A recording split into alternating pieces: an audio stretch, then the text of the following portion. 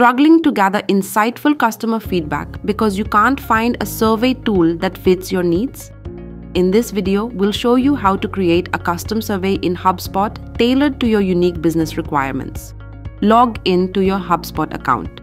On the left panel, click on the Automations option and then click on Surveys.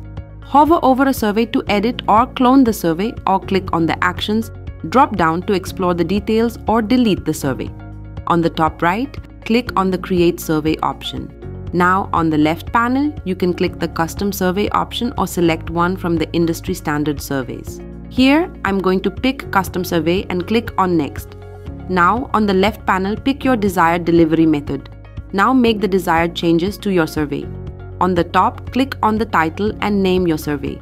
Now on the top right, click on Review and Publish. Here, you will have the option to either send test surveys or simply publish them. Click on Publish. Congratulations!